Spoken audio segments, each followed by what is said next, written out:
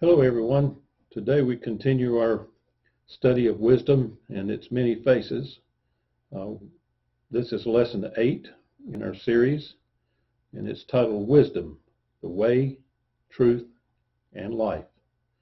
And our focus scripture is from the book of John, chapter 14, verses 1 through 14. And Jesus says, "Do not let your hearts be troubled. Believe in God. Believe also in me. In my Father's house there are many dwelling places. If it were not so, would I have told you, I go to prepare a place for you? And if I go and prepare a place for you, I will come again and will take you to myself, so that where I am, there you may be also. And you know the way to the place where I am going." Thomas said to him, "Lord, we do not know where you are going. How can we know the way?" Jesus said to him, "I am the way and the truth and the life. No one comes to the Father except through me. If you know me, you will know my Father also. From now on, you do know him and have seen him." Philip said to him, "Lord, show us the Father, and we will be satisfied."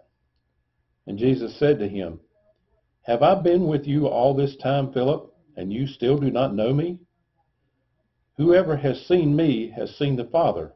How can you say, 'Show us the Father'? Do you not believe that I am in the Father and the Father is in me? The words that I say to you, I do not speak on my own, but the Father who dwells in me does his works. Believe me that I am in the Father and the Father is in me. But if you do not, then believe me because of the works themselves.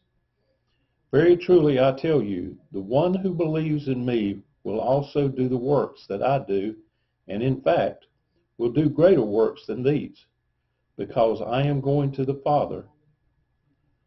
I will do whatever you ask in my name, so that the Father may be glorified in the Son. If in my name you ask me for anything, I will do it."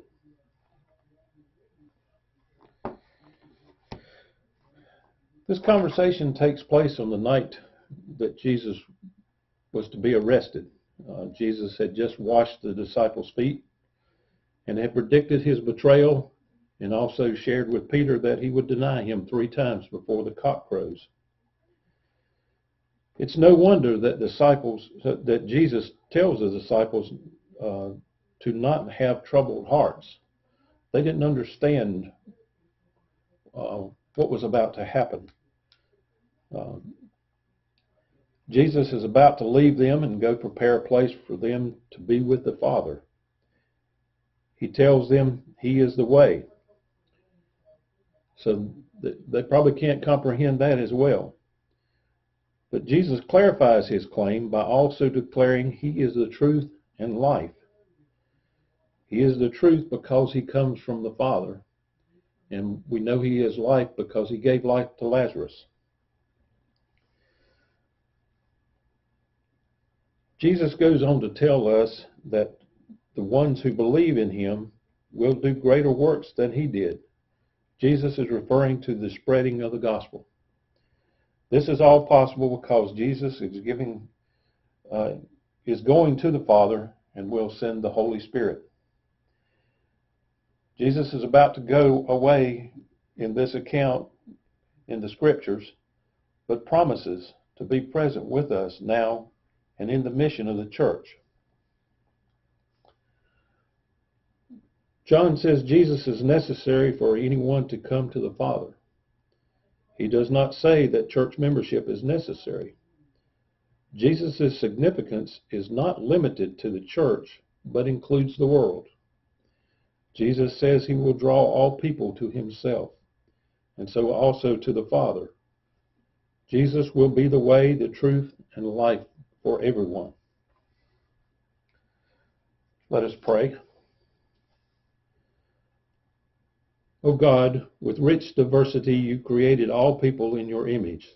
Save us from falling into the trap of fear and prejudice against those who differ from us.